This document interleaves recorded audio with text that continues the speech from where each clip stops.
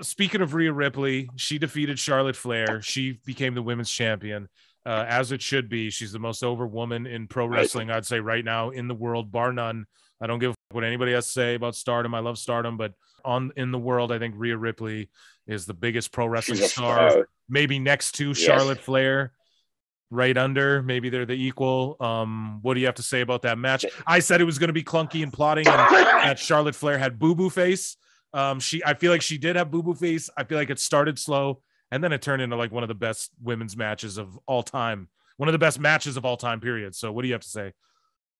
I think you pretty much described it there perfectly. Like, as far as what you said about the boo-boo face, I feel like Charlotte doesn't, like, she never hides that shit the best. You know what I'm saying? Like, she's just like, she's like, I'm Charlotte fucking Flair. I'll do what I want. But, like, regardless of that, you know what I'm saying? When they actually started firing on all cylinders, it was a great match, man.